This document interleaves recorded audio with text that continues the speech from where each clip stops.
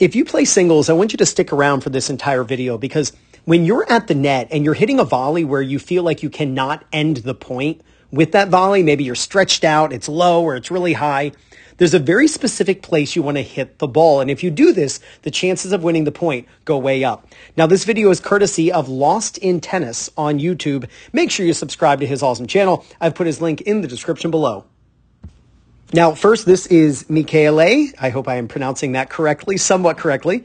And what I'm going to do is just let you play or watch this video. I will say that there is Italian being spoken. I don't know what is being said. Maybe in the comments you can tell me what he is saying. But let's watch the point and then we'll analyze it.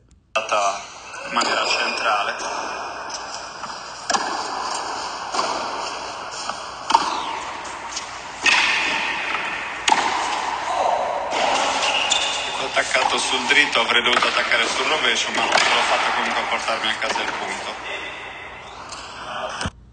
Now, Michele is obviously a very good player. He's the one who owns this channel, Lost in Tennis. And he has great content, great points, great matches you can watch. I love it.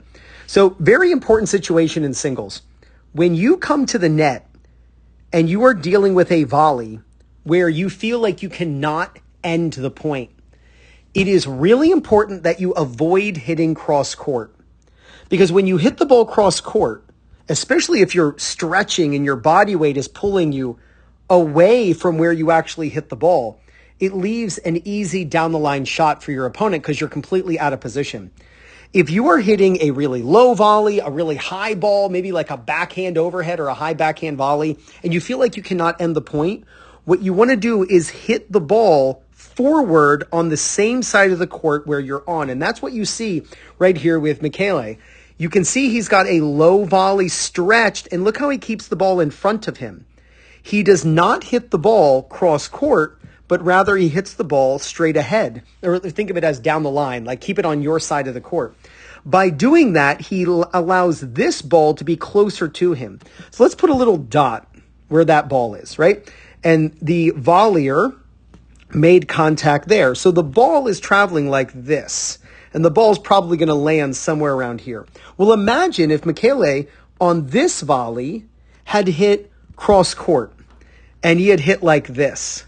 Well, now, even if the opponent, and I forget what the opponent's name was, but even if the opponent hits the ball to that same circle, you can see how much farther he would have to go to get to that ball. Remember, the contact was played right there. That's where the ball was played because the ball was traveling there. If the ball was doing this, he would have to have gone all the way over here to get to that ball, and he probably would not have, and the ball would have gone past him. This is such a common mistake in singles with recreational players. Even pros make this mistake. What am I saying? Just recreational players. Even pros make this mistake.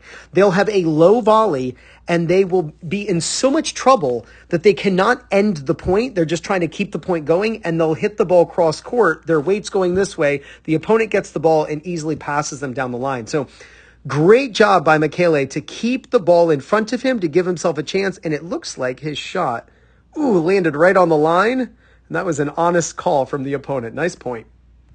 Now, if you'd love to use the same strategies the pros use to win their matches, then you got to pick up the Singles Playbook by Fuzzy Yellow Balls. It's all broken down by the type of opponent you play against, and it's over 50 pages, strategy after strategy. And what's really cool is each page comes with a QR code, so you can watch a video of exactly how to use each strategy. Just use my link in the description and pinned in the first comment.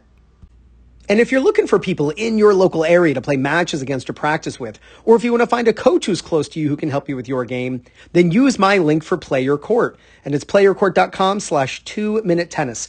When you use my link to sign up, you get 50% off.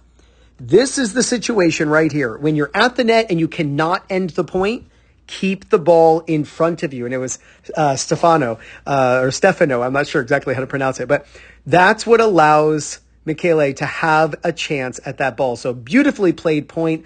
Absolutely love it. Love that he kept the ball in front of you. You work on this idea, there is no doubt you're going to gain confidence, win more matches, and play much better tennis. This is Ryan Reedy from 2minutetennis.net. You got this.